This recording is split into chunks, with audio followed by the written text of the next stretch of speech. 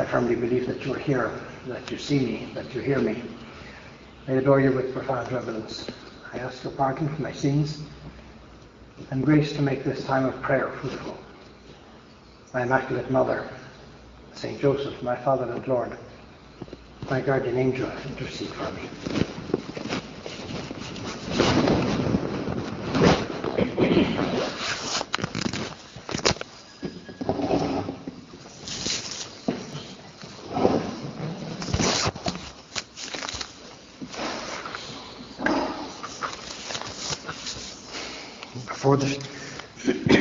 Before the feast of the Passover, Jesus, knowing that the hour had come for him to pass out of this world to the Father, having loved his own who were in the world, he loved them to the end. A very important scene in the Gospel of the Last Supper opens with these rather solemn words. You get the impression that something very important is coming. And of course, this is the high point. This is what our Lord has come for. We see the word hour mentioned, knowing that the hour had come. All through his life, our Lord had referred to the hour. Woman, my hour has not yet come. And now in these days and hours, we find our Lord using that word frequently. Now has the hour come for the Son of Man to be glorified. It was about the 10th hour. And Jesus, knowing that his hour had come, our Lord is very aware that this is the great moment. The climax is coming in his life. Some very important things are about to take place. Our Lord's work is the work of redemption, and he lives intensity in his work up to the last moments. Having loved his own who were in the world, he loved them to the end. And so the story of the Last Supper opens with our Lord, or with St. John rather, referring to the great message that our Lord had come to give, which is love. It's all about love. And it's all about fidelity in love. Having loved his own who were in the world, he loved them to the end. And so it's a message to us about fidelity in our friendship. Friendship based on love. It's a love to the end. We never give up on any of them. And then the narrative changes and says, and during the supper, the devil having already put it into the heart of Judas Iscariot, the son of Simon, to betray him. And so having talked about love, now St. John turns to talk about the lack of love. Total contrast. Mentions the devil very clearly. And Judas Iscariot, who's going to become the personification of the devil. And there's a deeper message here that our Lord, having loved his own who were in the world, all of them, even Judas,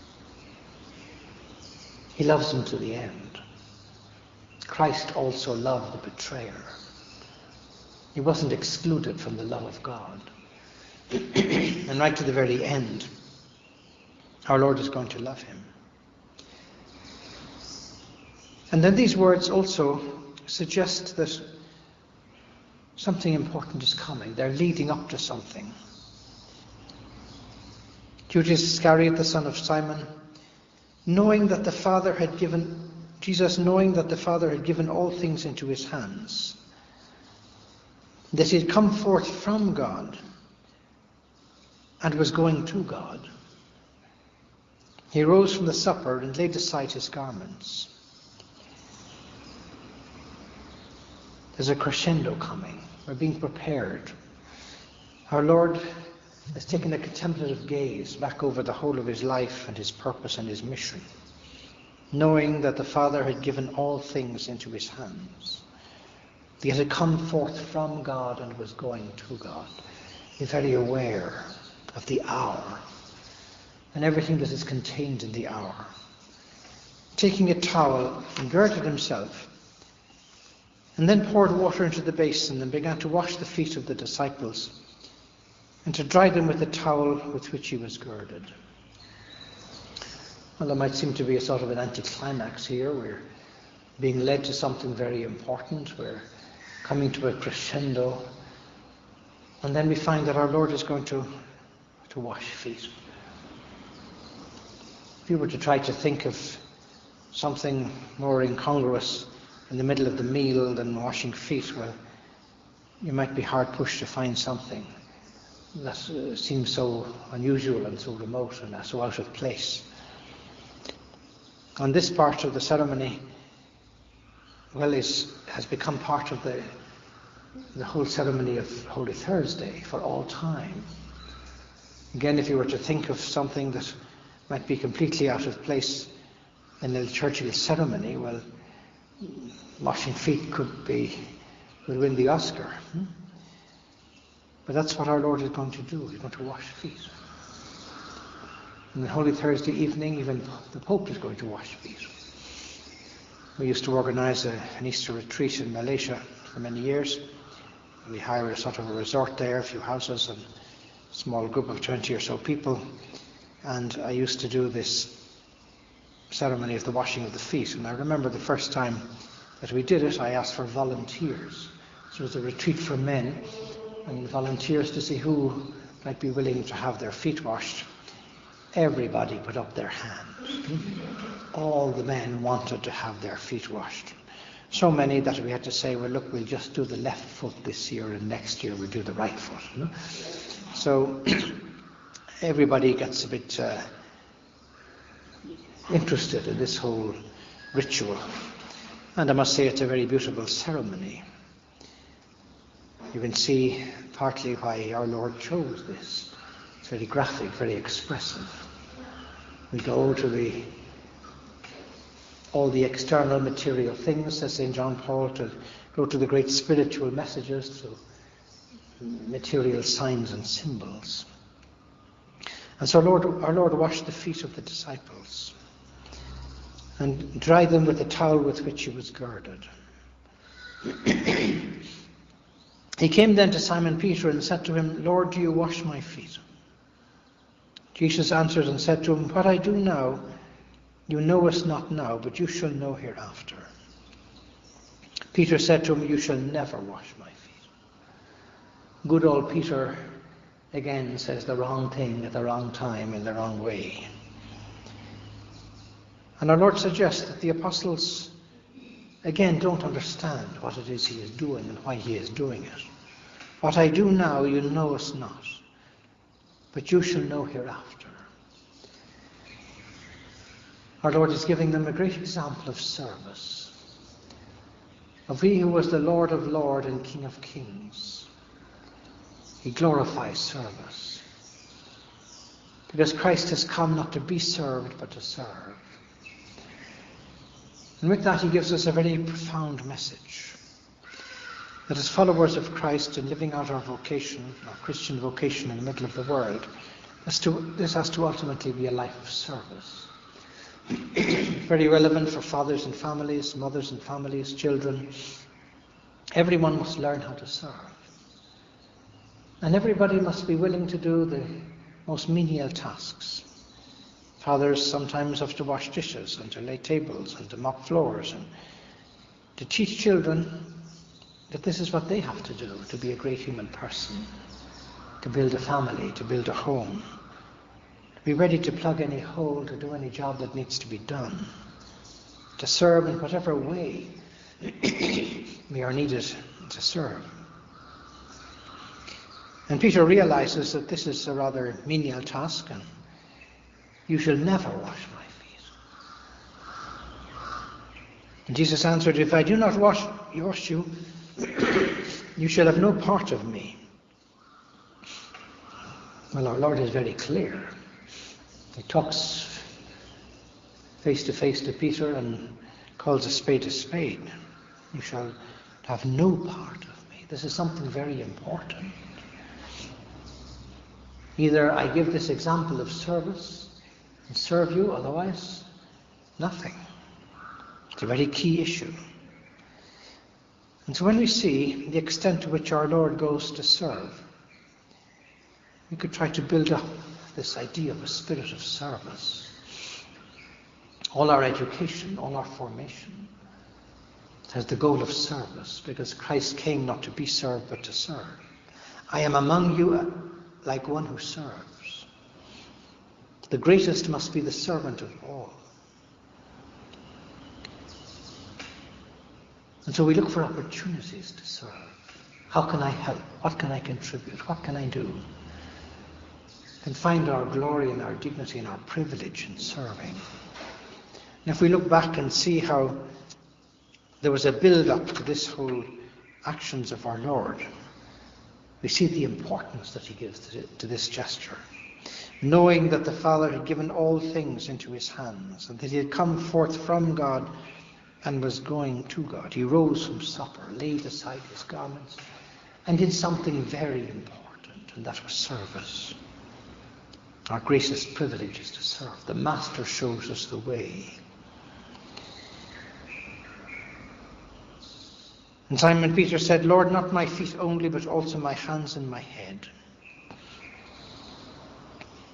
And so Peter corrects himself. Gives an example of how much his heart was with Christ.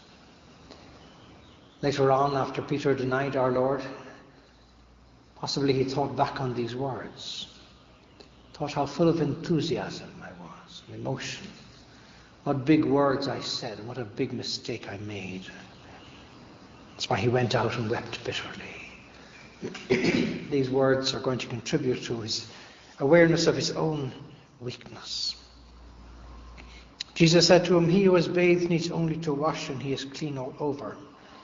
And you are clean, but not all. And this was a reference to Judas Iscariot, who was there. Our Lord also washed the feet of Judas Iscariot, the personification of the devil. He didn't suspend his service from the one he knew was going to betray him. Our Lord's service is a service to everybody. It's part of loving our enemies, part of the virtue of charity. We don't exclude anyone from our service. It's unconditional service. For he knew who it was who would betray him. This is why he said, you are not all clean. We get an impression here that all the time our Lord has the big picture, knowing that the hour had come, knowing that the Father had given all things into his hands. And yet in this great moment, he gives this example of the ultimate, the most refined service. Our Lord could have washed their hands, their hair, their earlobe, but he washes their feet. We don't tend to pay very much attention to feet. When we look at people's faces, their hair, their clothes, the last thing we look at is their feet. But whenever feet are mentioned in the Gospel, something very important is taking place. The leper who was cleansed came back and fell at the feet of Jesus. It was a profound act of thanksgiving, that prostration. He didn't just shake our Lord's hand and say, gee, thanks, that's great, bye. He fell at his feet. It's a total gesture. Mary broke the jar of ointment and poured it over the feet of Jesus and wiped his feet with her hair. Profound gesture of affection. Now after he had washed their feet and put on his garments, when he had reclined again, he said to them, do you know what I have done to you?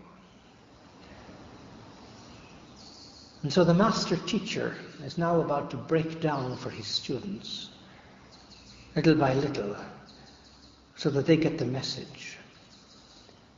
Because as always, too dull of wit, too slow of heart. There's a whole pile of things they don't get. You call me Master and Lord, and you say, well, for so I am. If I, therefore, the Lord and Master, have washed your feet, you also ought to wash the feet of one another. Our Lord is speaking to them about humility. being ready to serve, being open to serve. This is what you have to do to other people. There's no room for thinking yourself superior. There's no room for thinking yourself better than other people, or some forms of service as being too much below you. This is what it's all about. You've got to be experts in serving. This is what it means to be Christ-like. And you've got to grow to be more effective in your serving, so that you contribute what is necessary. You don't just do the good things, you do the right things. You think, how can I serve? How can I serve better? How can I be more effective? We improve the quality and the professionalism of our service, which often is to serve unnoticed, but to be very effective. There was a story of a nail one time in a roof that held two planks together. And this roof was the roof of a wonderful cathedral, where there were beautiful mural paintings on the walls, masterpieces that had been painted there centuries before. And many visitors and tourists used to come to that cathedral to admire all these wonderful artifacts. And the walls and the paintings got wonderful compliments. But this nail was there in the roof. Nobody ever knew about the nail or noticed the nail. But the nail could hear all the wonderful compliments that the paintings were getting. But nobody ever complimented the nail. And so the nail got a bit tired of this, decided, I'm going to get out of here. And so the nail wiggled itself loose from the two planks, and it rolled down the ceiling and the roof, and it fell into a gravel path that was beside the church, the cathedral. But then it began to rain. And because of the rain and the force of the rain, the two planks became a bit loose because the nail was no longer there, and the water began to seep in through the roof, and the water began to run down the walls of the cathedral and began to run onto the murals, paintings, and began to wash them away, and so they got a bit destroyed. Meanwhile, the nail had fallen down off the roof onto this gravel patch and pathway, and people were walking along the gravel path, and the nail got more and more driven into the ground, into the mud beneath the gravel. Beforehand, the nail was in its place. It was very useful. It was hidden, but it was performing a marvelous service. It was making the whole cathedral great. Now the nail was also hidden, but it was useless. And so the importance of being in our place, of serving where we're asked to serve,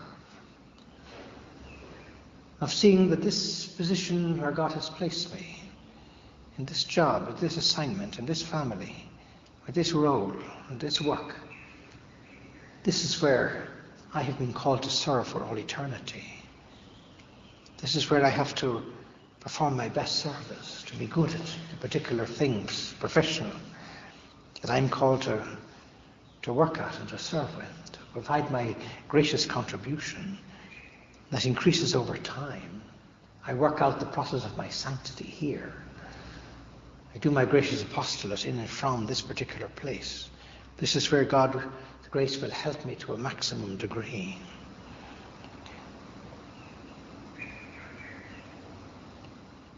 For I've given you an example that as I have done to you, so you also should do.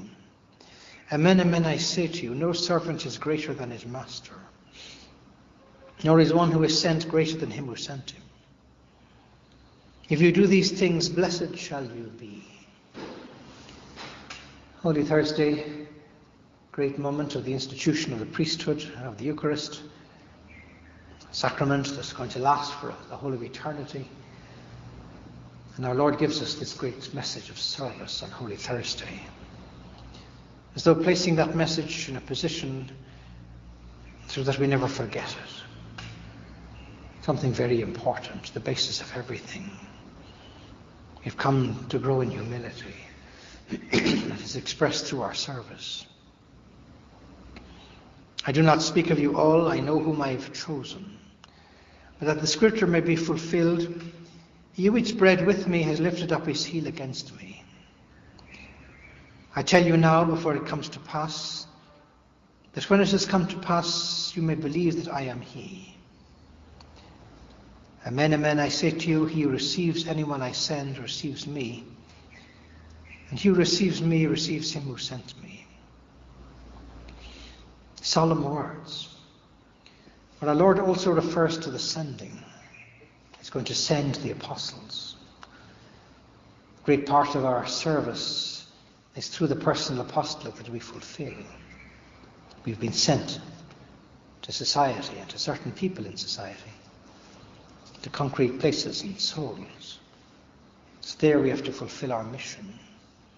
It's there we have to serve. Transmitting doctrine,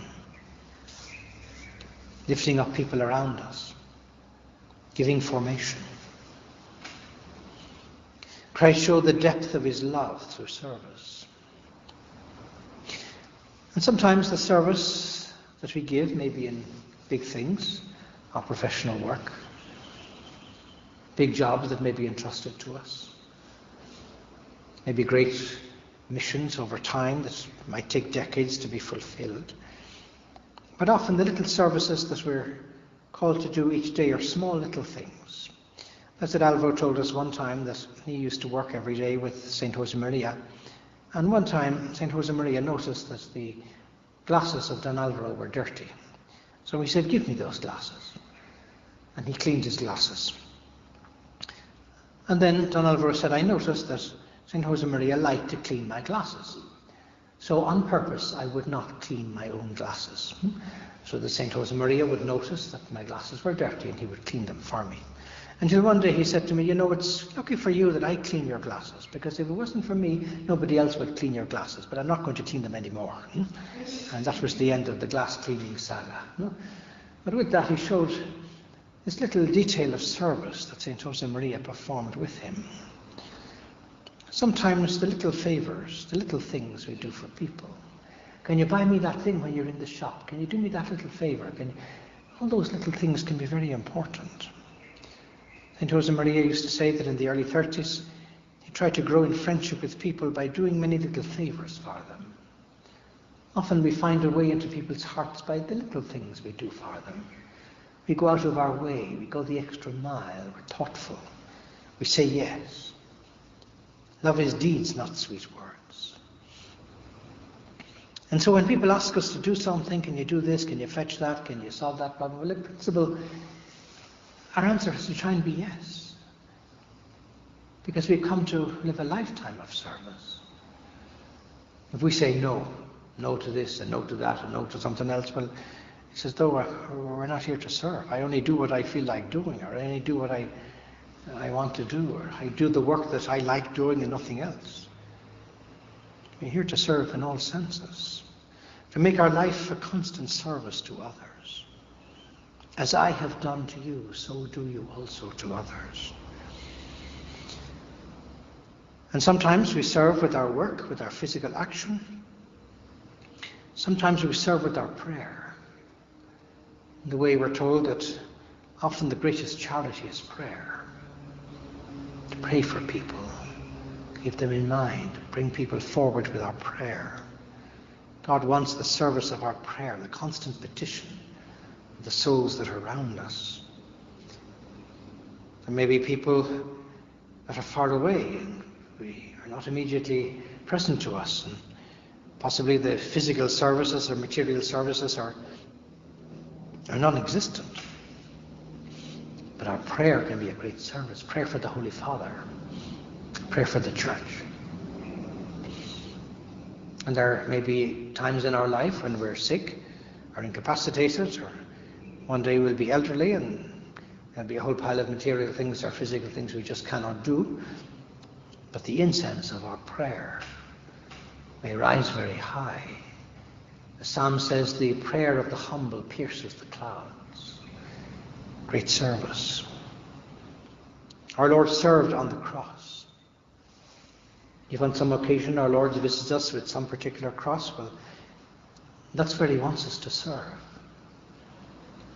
From the cross, our Lord didn't feed 5,000 people or perform any of the other wonderful miracles that he performed. But he served just by being there.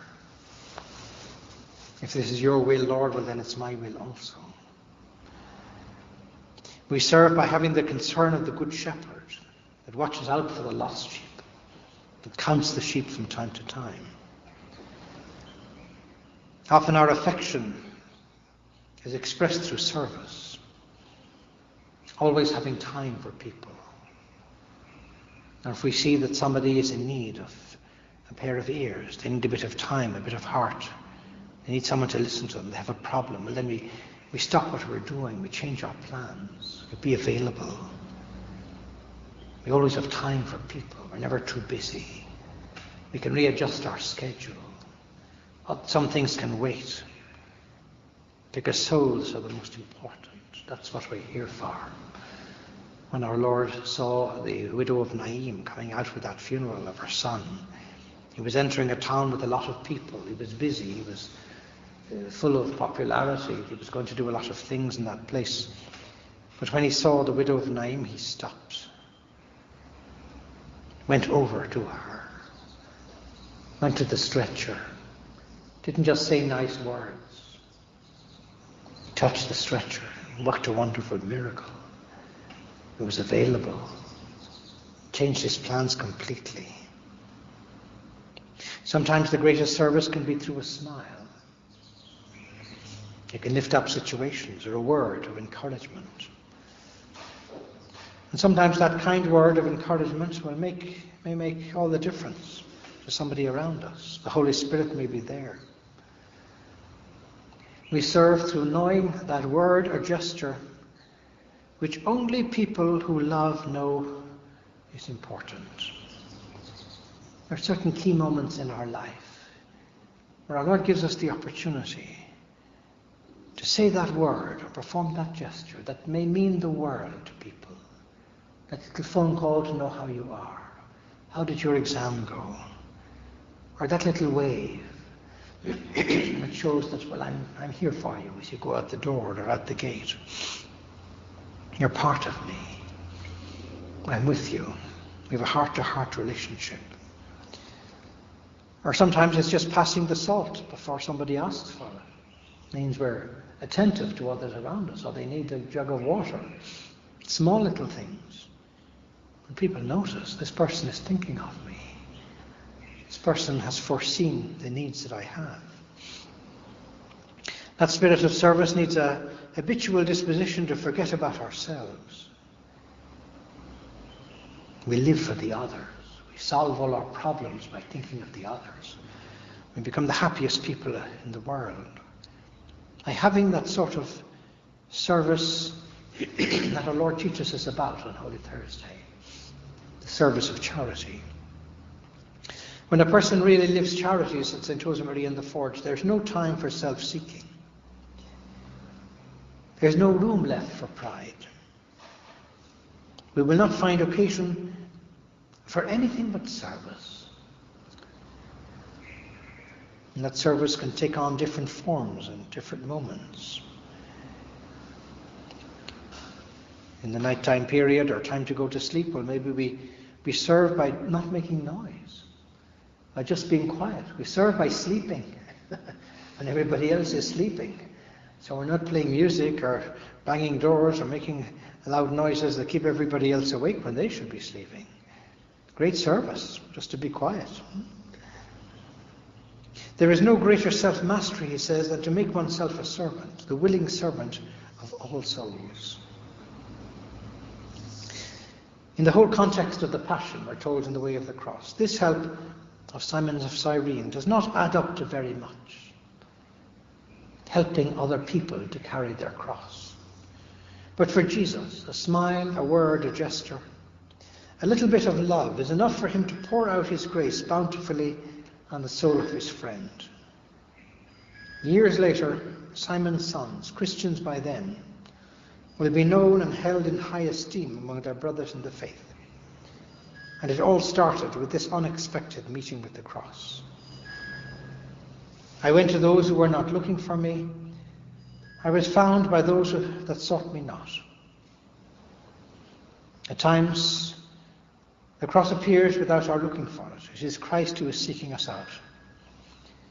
And if by chance, before this unexpected cross, which perhaps is therefore more difficult to understand, Your heart but to show repugnance. Don't give it consolations.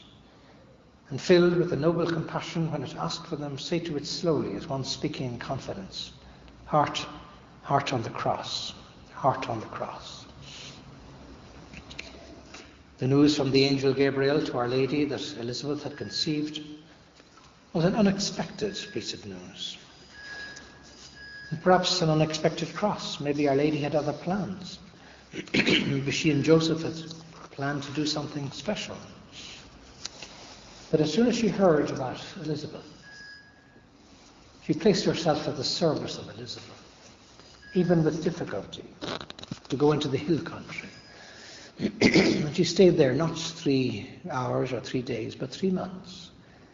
It was a serious service, a serious contribution. Mary, from our contemplation of you these days and of your service, ultimately at the cross, help us to see the better ways that we can learn to serve, and so to be more effective, just as you were.